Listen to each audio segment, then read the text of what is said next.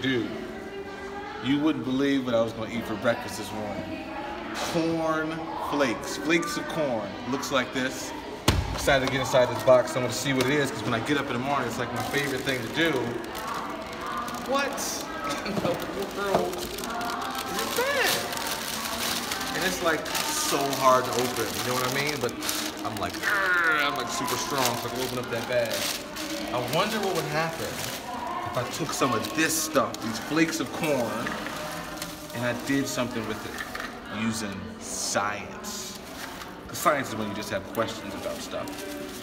And what if I took some of those things and I moved that to the side and I thought about what would happen if I did different things. I got a little bit of this colorful rice, magic rice. I got these graham crackers. They're a little bit sweet, a little bit of honey on there. This thing, I think they call it a cheese bunny. Cheddar bunny if you're cool. This thing, fish stick. Some people think it looks like chicken, tastes like chicken. It's not chicken. It's actually quite malleable, science word. And then there are these things. Crunchy, little, tiny flakes of corn that I got out of the box. So let's do something. Let's do some science. We could take these things and we could break them up, and that would be cool. That's interesting. We could take these things and we could lick them. I don't really like the flavor, that's not really good. We could take these things and we could just try to form a nice little circle. Or we could try to squeeze them up and crush them in the dust. Didn't really work. But there's this liquid, there's this thing that you have at your house. Looks like this. It's like super interesting. It moves around. It's not a solid, it's not a gas. It's a liquid. Some people call it H2O. We would call it water. Sometimes you find it in lakes, it comes out of the clouds. A little bit of this sometimes you like to drink when you're a little bit thirsty, or you give it to your dog when they've been running for a while. I wonder what would happen if we put this stuff inside some cups of water. Let's see.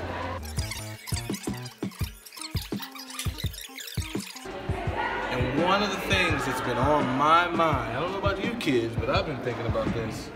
Sometimes, when I'm getting ready to make a big bowl of cereal, and I take out my cereal and I pour it on my bowl like this, and then I add lots of water to it, and I get out my spoon, and I get ready to eat it, but then somebody calls my name. Ring, ring, ring. Hey, yeah, it's me. Oh, you want me to clean my room? Okay.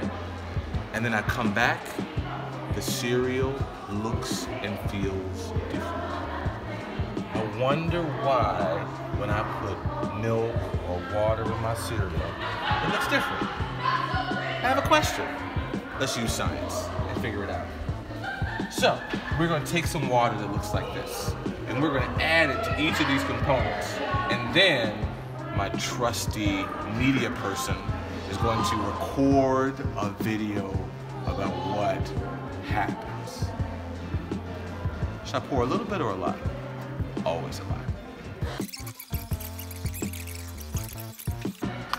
Now, we might pause the video for a minute because we have 1, 2, 3, 4, 5, 6 different experiments. I wonder which one will absorb the most water. Don't worry if you don't know that word. By the end of this experiment, you'll understand. Sometimes water likes to go inside, and we're gonna figure out today why our cereal gets so soggy and compare it to each of these other things. Something you probably have always wanted at home yourself. We're gonna do it, KSL style. Questions, we got answers.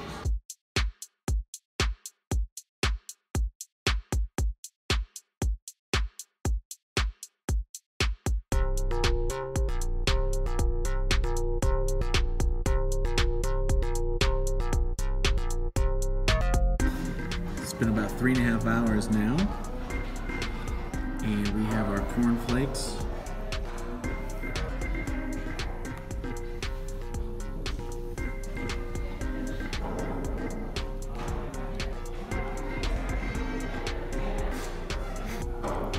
really soupy. A cheddar bunny.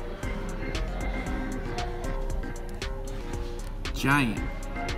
So I like jumbo cheds. Got a graham cracker. Oh.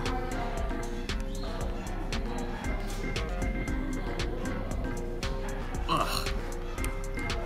It's like oatmeal. We got our rice.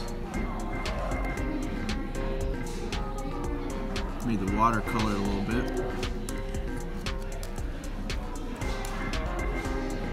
Still pretty hard. Fish stick. Doesn't look like absorb too much water. There's a lot of water still in this cup.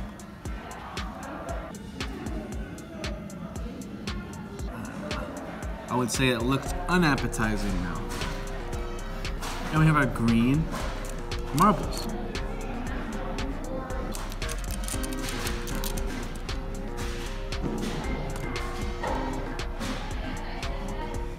Still pretty hard.